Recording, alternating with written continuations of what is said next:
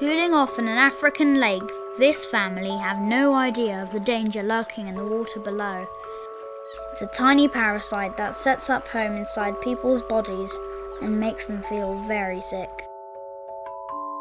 The illness it causes has a very long name, Schistosomiasis. Schistosomiasis affects millions of people all over the world, but scientists and health workers are trying to help.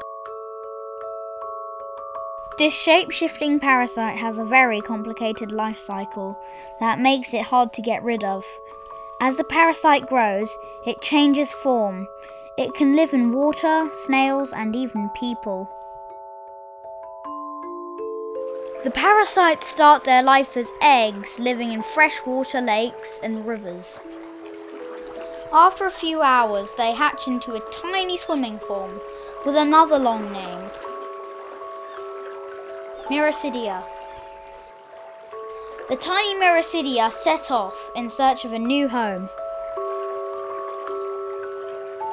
Sniffing out a special snail, they burrow into its head or foot.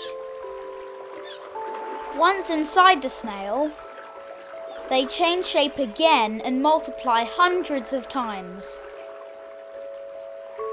When they come out of the snail, this new form is thinner and called Cercaria. The Cercaria shoot through the water, hunting out their next home. People. The tiny Cercaria burrow through the skin into the blood vessels.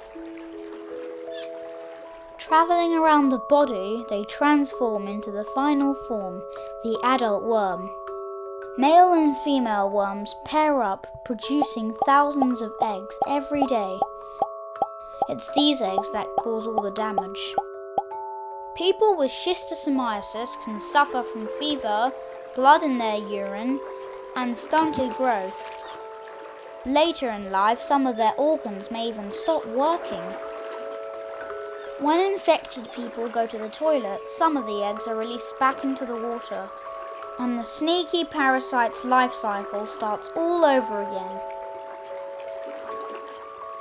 Scientists are teaming up with health workers and charities to stop the parasite's life cycle at 3 different stages.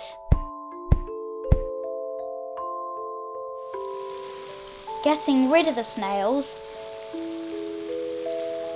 teaching people to avoid the water,